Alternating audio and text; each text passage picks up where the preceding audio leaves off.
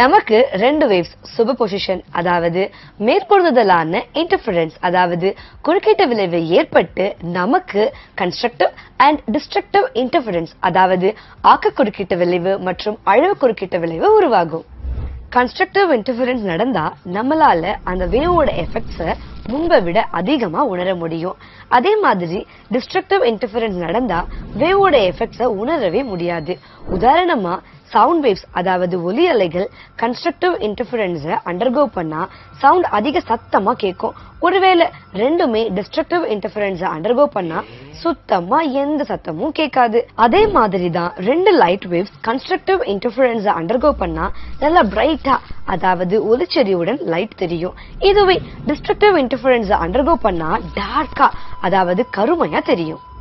லைட்ல இன்டர்ஃபரன்ஸ் எப்படி நடக்குதுன்னு புரிஞ்சுக்க இந்த எக்ஸ்பெரிமெண்ட் செட்டப்ப அமைச்சது தாமஸ் யங் அப்படிங்கிற பிரிட்டிஷ் பிசிசிஸ்ட். இதுல ரெண்டு கோஹெரண்ட் சோர்ஸ் அதாவது ஓரியல் மூலம் லைட் சூப்பர்பொசிஷன் மூலமா இன்டர்ஃபரன்ஸ் உருவாக்குனாரு. இந்த எக்ஸ்பெரிமெண்ட்டுக்கு எப்படி அந்த ரெண்டு கோஹெரண்ட் சோர்ஸை உருவாக்குனாருன்னு பார்க்கலாம். சிங்கிள் ஃப்ரீக்வென்சி அதாவது ஒரு கலர் ஒற்றை நிற ஒளி மூலம் லைட் சோர்ஸ்ல எஸ் லென்த் வர லைட்ட ஒரு ஒபேக் அதாவது ஒளிப்புகா திரையில் S1 and S2ன்னு ரெண்டு ஸ்லிட்ஸ் அதாவது மிக சிறிய அளவிலான பிளவு ஏற்படுத்தினார். இந்த ஸ்லிட்ஸோட விட்த் அதாவது அகலம் ரொம்பவே குறைச்சலா கிட்டத்தட்ட நம்ம தலைமுடியோட அகலம் அளவுக்கு தான் இருக்கும். இப்போ அந்த point source S length spherical wave front வரும். அங்க S1 and S2 ஸ்லிட்ஸ் வழியா வெளியே வரும். போத் சிலிண்ட்ரிக்கல் வேவ் ஃப்ரண்டா வரும்.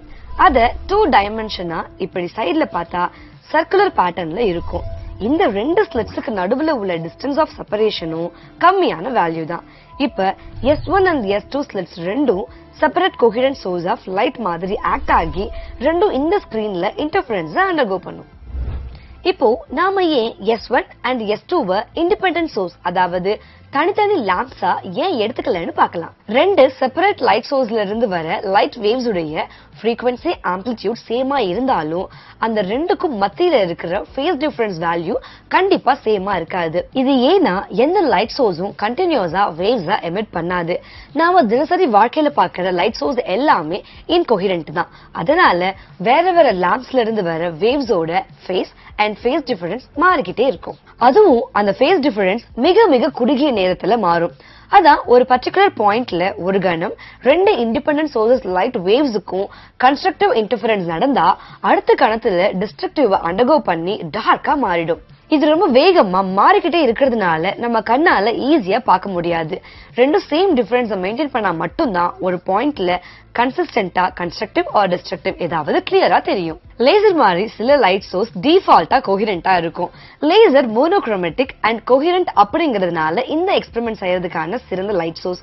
ஆனா எங்களோட காலத்துல லேசர் கண்டுபிடிக்கப்படல. அதனாலதான் ஒரு சோர்ஸ ரெண்டா ஸ்பிளிட் பண்ணி கோஹெரண்ட் சோர்சஸ உருவாக்குனாரு. நமக்கு ரெண்டு வேவ்ஸ்க்கு மத்தியில இருக்கிற பாத் difference and face difference relationship தெரியும்.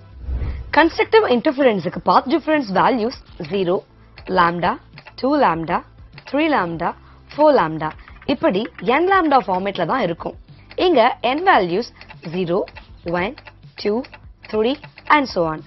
Destructive interferenceக்கு path difference values lambda by 2, 3 lambda by 2, 5 lambda by 2, 7 lambda by 2 இப்படி 2n minus 1 lambda divided by 2 ஃபார்மேட்ல தான் இருக்கும். இங்க n values 1, 2, 3 and so on. இப்போ இந்த ரெண்டு ஸ்ப்ளிட்ல இருந்து வர லைட் வேவ்ஸ் எப்படி இன்டர்ஃபரன்ஸ் அண்டர்கோ பண்ணுதுன்னு பார்க்கலாம். இத புரிஞ்சுக்க ரெண்டு பேர் இப்படி பாயிண்ட் A and B ல இருந்து அந்த ரெண்டுக்கும் சென்டர்ல சேம் டிஸ்டன்ஸ்ல இருக்கிற பாயிண்ட் C க்கு அவங்க போனா ரெண்டு பேருமே சேம் நம்பர் ஆஃப் ஸ்டெப்ஸ் தான் வச்சு போயிருப்பாங்க. இதுவே D பாயிண்ட்க்கு ரெண்டு பேரும் A and B பாயிண்ட்ஸ்ல இருந்து போனா A ல இருந்து போறவருக்கு அந்த இடம் கிட்ட இருக்கிறதுனால அவர் B ல இருந்து வந்தவரை விட கம்மி டிஸ்டன்ஸ் அதாவது கம்மி ஸ்டெப்ஸ் தான் வச்சிருப்பாரு. இந்த நம்பர் ஆஃப் ஸ்டெப்ஸ் அனாலஜிய வேவ்ஸ்க்கு அப்ளை பண்ணா S1 and S2 ல இருந்து போற வேவ்ஸ் சென்டர் O பாயிண்ட ரீச் பண்ண சேம் டிஸ்டன்ஸ் தான் ஆகும். எக்ஸாம்பிளுக்கு ரெண்டு வேவ்ஸுமே 10 lambda டிஸ்டன்ஸ் டிராவல் பண்ணி இருக்குன்னு எடுத்துக்கலாம். இங்க பாத் difference 10 lambda minus 10 lambda is equal to 0. இங்க பாத் and face difference 0ங்கிறதுனால constructive interference நடக்கும். இதனால தான் Young's double slit எக்ஸ்பெரிமெண்ட்ல centre point எப்பயுமே பிரைட்டா தான் இருக்கும். இத பிரைட் ஃப்ரிஞ்சுன்னு சொல்லுவோம். இதுவே பாயிண்ட் ஓக்கு அந்த பக்கம் பாயிண்ட் பி எடுத்துக்கலாம். S1P distance S2P distance காட்டிலும் குறைஞ்சது. இப்போ எக்ஸாம்பிளுக்கு S1P is equal to 9.75 lambda and S2P is equal to 10.25 lambda. இப்போ path difference 10.25 lambda minus 9.75 lambda is equal to 0.5 lambda. Phase difference pi. இது destructive interference, அதனால டார்க்கா இருக்கும். Pக்கு அந்த பக்கம் கொஞ்சம் போனா Qல path difference 1 lambda இருந்தா phase difference 2 pi இருக்கும். சோ அங்க constructive interference கிடைக்கும். இந்த மாதிரி ஓக்கு கீழ்ப்பக்கமா பார்த்தாலும் டார்க் அண்ட் பிரைட் fringes தான் தெரியும். சென்ட்ரல் மேக்ஸிமா அப்பையும் பிரைட் fringe தான். நாம பிரைட் அண்ட் டார்க் fringes பொலிவு மற்றும் கரும்பட்டைகள்னு சொல்லுவோம். இப்ப யங்ஸ் டபுள் ஸ்லிட் எக்ஸ்பெரிமெண்ட்ல பாதை வேறுபாட்டிற்கான அதாவது path difference ஈக்குவேஷனை கண்டுபிடிக்கலாம். இங்க ஒரு Young's double slit எக்ஸ்பெரிமெண்ட்டுக்கான experimental setup எடுத்துப்போம். இங்க Sல இருந்து வர லைட்ட S1 and S2 ஆகிய ஸ்லிட்ஸ் மூலமா D டிஸ்டன்ஸ் தள்ளி இருக்கிற ஸ்கிரீன்ல இன்டர்ஃபரன்ஸ் பேட்டர்ன் அப்சர்வ் பண்ணுவோம். இந்த ரெண்டு ஸ்லிட்ஸ் மிட் பாயிண்ட் C. Cல இருந்து ஸ்ட்ரைட்டா ஸ்கிரீனுக்கு ஒரு லைன் வரைஞ்சா it will touch at point O. நாம P அப்படிங்கிற பாயிண்ட் Oல இருந்து Y டிஸ்டன்ஸ்ல இருக்குன்னு வச்சுக்கலாம். இங்க Y டிஸ்டன்ஸ் வேல்யூவை பொறுத்து அந்த இடத்துல கன்ஸ்ட்ரக்டிவ் or destructive னு சேஞ்ச் ஆகும். இங்க S2Pக்கும் S1Pக்கும் இருக்கிற டிஸ்டன்ஸோட டிஃபரன்ஸ் தான் path difference. இத கண்டுபிடிக்க பாயிண்ட் P பக்கம் திரும்பணும்னா ஆங்கிள் தீட்டா டர்ன் பண்ணணும். இப்படி லைன் S2Pல Mங்கிற பாயிண்ட் அதாவது M பாயிண்ட் அந்த லைனுக்கு பெர்பெண்டிகுலரா S1க்கு ஒரு லைன் வரையணும். இந்த டிஸ்டன்ஸ் D வேல்யூ அதாவது ஸ்கிரீனுக்கும் ஸ்லிட்டுக்கும் இருக்கிற டிஸ்டன்ஸ். D வேல்யூ அதாவது ரெண்டு ஸ்லிட்ஸுக்கும் நடுவுல இருக்கிற டிஸ்டன்ஸ காட்டிலும் ரொம்ப அதிகமா இருக்கும். இதனால தீட்டா வேல்யூ ரொம்ப கம்மியா இருக்கும். இங்க distance S1P is equal to MP னு அப்ராக்சிமேட்டா இருக்கும். நமக்கு path difference delta is equal to S2P minus S1P. இங்க S1Pக்கு பதிலா MP சப்ஸ்டிட்யூட் பண்ணா delta is equal to S2P minus MP is equal to S2M னு கிடைக்கும். இப்போ M S1 S2 ஆங்கிள் கண்டுபிடிக்கலாம். இதுலயும் கொஞ்சம் அப்ராக்சிமேஷனை யூஸ் பண்ணுவோம். முதல்ல S2ல இருந்து ஸ்ட்ரைட்டா ஸ்கிரீனுக்கு ஒரு லைன் வரைஞ்சு அத பாயிண்ட் A னு வச்சுக்கலாம். இங்க லைன்ஸ் CO and S2A ரெண்டும் parallel and same length. இங்க upper case D value lower case D வேல்யூவை காட்டிலும் ரொம்ப அதிகம்னு பார்த்தோம். அதனால இங்க இருக்கிற தீட்டா வேல்யூஸ் ரொம்ப கம்மியாவும் அப்ராக்சிமேட்டா ஈக்குவலாவும் இருக்கும். Angle PCO is equal to angle PS2, A is equal to theta. S1, S2, A value 90 degree னு தெரியும். அதனால PS2 A value theta போக S1, S2 P value 90 minus theta னு கிடைக்கும். இங்க third angle triangle S1, S2 M ல total angle 180 degree னு தெரியும். இதுல ஒரு angle 90 degree, இன்னொரு angle 90 minus theta னு இருந்தா obviously third angle ஆன S2 S1M equal to theta தான்.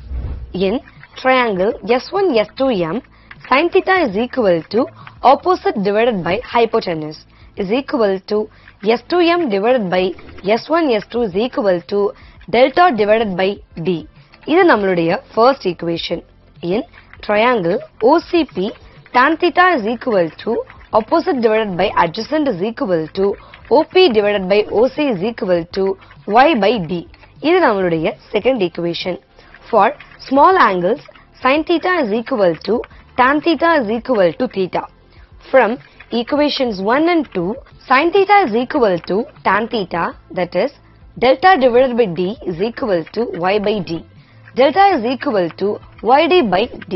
Constructive interference வேணும்னா path difference value delta is equal to n lambda னு பார்த்தோம். அப்போ நாம கண்டுபிடிச்ச delta வேல்யூவை இதுக்கு சப்ஸ்டிட்யூட் பண்ணனும்னா YD by D is equal to n lambda. Y is equal to n lambda D by D. Y is equal to 0, lambda D by D, 2 lambda D by D, 3 lambda D by D and so on. இந்த distance valuesல எல்லாம் bright fringes form ஆகும். Destructive interference வேணும்னா path difference value delta is equal to 2n minus 1 into lambda divided by 2 னு பார்த்தோம். அப்போ நாம கண்டுபிடிச்ச delta வேல்யூவை இதுக்கு சப்ஸ்டிட்யூட் பண்ணனும். yd by d is equal to 2n minus 1 into lambda by 2. Y is equal to 2n minus 1 lambda d by 2d. Y is equal to lambda d by 2d, 3 lambda d by 2d, 5 lambda d by 2d. இந்த distance valuesல எல்லாம் dark fringes form ஆகும். இதே values தான், அதாவது இன்னொரு பக்கத்துல negative values வரும். In Young's double slit experiment, the two slits are 0.2 mm apart. The light source has a wavelength of 600 nanometer.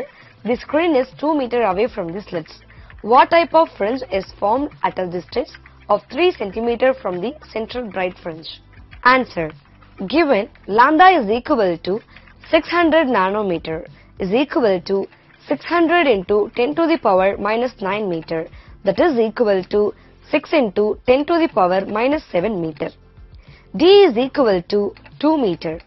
D is equal to 0.2 millimeter is equal to 2 into 10 to the power minus 4 meter. Y is equal to 3 centimeter, that is equal to 3 into 10 to the power minus 2 meter. Y is equal to n lambda d by d. N is equal to yd by lambda d is equal to 3 into 10 to the power minus 2 into 2 into 10 to the power minus 4 divided by 6 into 10 to the power minus 7 into 2. That is equal to 3 divided by 6 into 10 to the power minus 1. So n is equal to 5. Since n is an integer, we have the fifth bright fringe at a distance of 3 cm. இங்க fringe width, அதாவது பட்டை அகலம்னா என்னன்னு பார்க்கலாம். இரண்டு அடுத்தடுத்து இருக்கிற bright or dark fringesக்கு நடுவுல இருக்கிற distance தான் fringe width அப்படின்னு சொல்லுவோம். இங்க அடுத்தடுத்த bright fringes lambda d by d and 2 lambda d by d are dark fringes lambda d by 2d and 3 lambda d by 2d. இது ரெண்டுக்கும் இருக்கிற distance கண்டுபிடிக்க ரெண்டையும் subtract பண்ணனும். அப்படினா நமக்கு fringe width beta is equal to n plus 1 into lambda d by d minus n lambda d by d, that is equal to lambda d by d. இப்ப நமக்கு இந்த fringes clear-ஆ தெரியணும்னா fringe width value அதிகமா இருக்கணும். fringe width formulaல numeratorல wavelength and d values இருக்கு. So directly proportional. நாம wavelength-ஐயோ இல்ல distance between screen and slit-ஐயோ increase பண்ணா beta value அதிகமாகும். beta inversely proportional to d. அதனால S1 and S2க்கு நடுவுல இருக்கிற distance d கம்மியா இருக்கணும். இந்த Young's double slit experiment setup எந்த changesம் இல்லாம அப்படியே வாட்டர்ல immerse பண்ணா fringe width என்ன ஆகும்? Answer. Beta is equal to lambda d by d. நாம வாட்டர்ல immerse பண்ணா லைட்டோட wavelength குறையும். ஏனா வாட்டரோட refractive index ஏரோட refractive index காட்டிலும் அதிகம் இல்லையா? இப்போ wavelength குறைஞ்சா அதுக்கு corresponding-ஆ fringe width வேல்யூவும் குறையும். இந்த வீடியோல நாம Young's double slit experiment, bright and dark fringes, அதோட path difference formula and fringe width பத்தி பார்த்தோம். இதே மாதிரி இன்னொரு இன்ட்ரஸ்டிங்கான டாபிக்ல பார்க்கலாம். Bye bye.